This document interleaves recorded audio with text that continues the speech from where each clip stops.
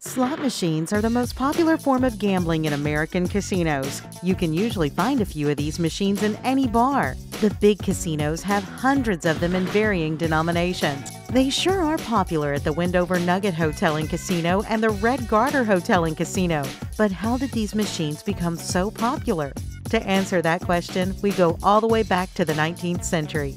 The very first precursor to the modern slot machines was called a trade stimulator. These machines had just one reel. The earliest one was developed by Edward McLaughlin in New York in 1876. It was called the guessing bank. The machine had a spinning dial with numbers on it. Players would guess which number the dial would stop on and then insert a coin. The coin caused the dial to spin and stop on one of the numbers. If the player had guessed the right number beforehand, they would get a prize. Trade stimulators were popular in the 1880s. Other gambling machines around this time were based on poker. In 1890, Frank Smith invented a machine to simulate poker.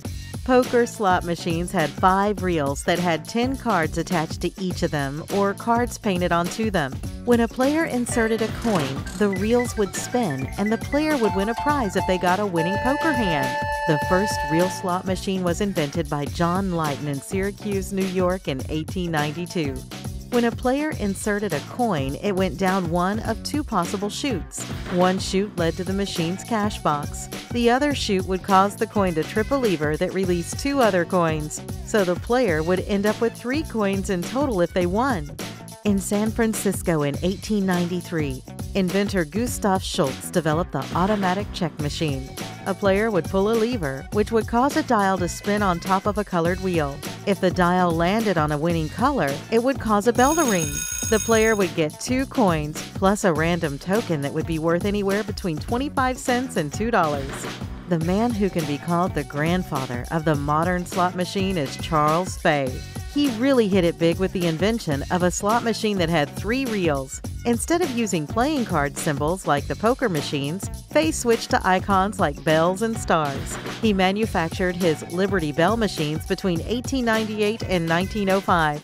However, Fay did not mass-produce his machines. He only made them available around San Francisco. His shop was destroyed in the Great San Francisco earthquake of 1906. Mills Novelty Company struck a deal with Fay to start producing the machines. In 1907, the company started producing the Mills Liberty Bell and distributing them all over the country. Slot machines faced much backlash in the first half of the 20th century. They were eventually banned in most of the country as states started cracking down on gambling. They even earned the nickname one-armed bandits because of their levers and propensity to take people's money. Eventually, gambling rules around the country eased and slot machines made their way back into bars and casinos. Up until the 1960s, slot machines had been purely mechanical, but in the early 60s they started becoming electromechanical and the levers were replaced by buttons. The Bally Manufacturing Company introduced the first electronic slot games in 1963. In 1976, the Fortune Coin Company introduced the first video slot machine. From this point, slot machines would continue to evolve with screens completely replacing reels. Freed from the need for reels, modern slot machines have a multitude of different games, and some even have second screen abilities, where players can play an additional game on another screen. At Wendover Resorts, we offer a large array of your favorite gaming machines. We have both video and reel machines. Denominations range from pennies to $25. The entire floor is equipped with ticket-in, ticket-out technology and an automated player tracking system.